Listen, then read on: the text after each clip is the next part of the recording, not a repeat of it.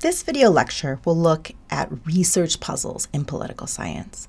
We will look at two parts of this. First, we'll look at the features of research puzzles, what they are and what they contain. And then secondly, we're going to go through and talk about two different types of research puzzles that we see in political science. So first, what do we mean when we say research puzzle? What is a research puzzle? Here we have a definition from Schwedler. She says that a research puzzle is a surprising circumstance, set of relations, condition, phenomenon, behavior, or outcome, for which existing knowledge does not immediately offer a means of comprehension. Okay, so with this big, long definition, I'd like to point out two parts of it. So first, she says surprising, right?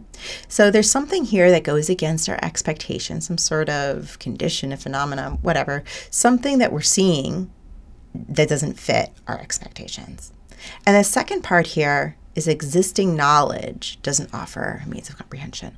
So we're building on what existing knowledge we already have within political science theory and saying, well, what we're observing here doesn't actually fit that. So what are the components of a research puzzle? There are two parts to a research puzzle.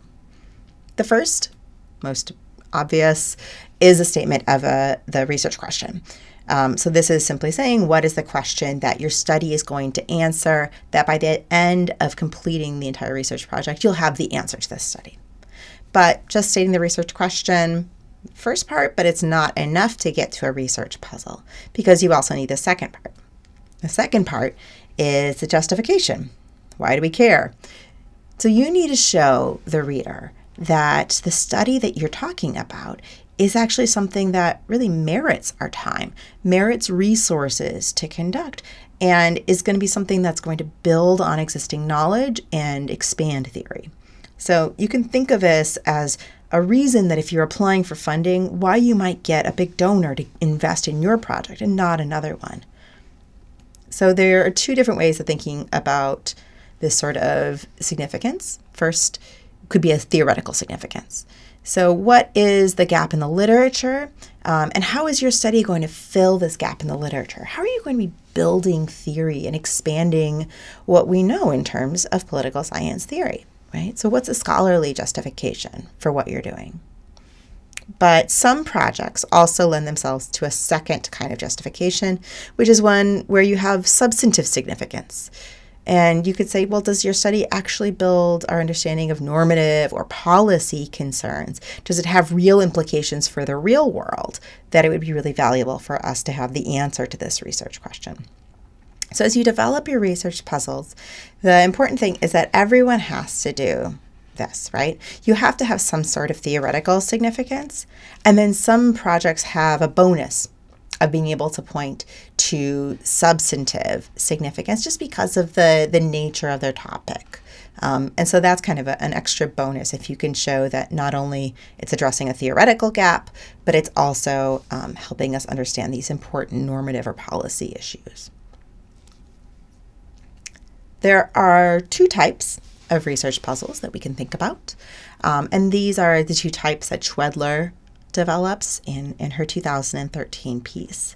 So the two types that we can think of, the first one is one where there's no previous explanation in the literature out there for the phenomenon that we're seeing. Something took us totally by surprise, and we're trying to build up a new literature to explain this.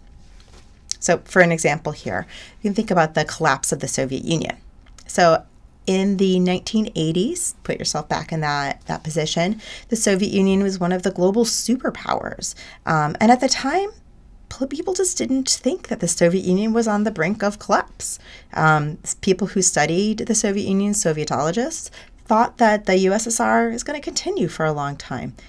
And so they didn't have existing theories about why communist countries would transition to democracy, how they would open their economies to capitalism.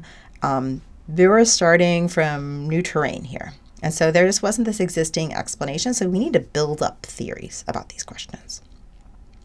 A second kind of theory would be one where there's a surprising or unexpected outcome. This is one where you have theories that are out there, but they don't really match the case that you're looking at or the cases. There's something that is a divergence from the theoretical expectations. So here you can think about the example of the Chilean student movement, which emerged in the early 2010s and 2011 and then on in the next couple of years. So the existing literature, there is a massive literature within social movement theory, and there had been literature on Chile in particular that said that social movements there were weak, that they didn't have conditions that enabled the emergence of social movements. And yet with the Chilean student movement, you see this massive movement that emerges, is able to sustain its influence, gains access to power. It goes against some of our expectations, but it's not that there wasn't a literature out there. So these are the two types of research puzzles that roughly you can lump political science studies into. Something where they're trying to build up new theories that didn't exist before, or something where they're trying to explain outcomes, building on existing theories, but diverging in an important way.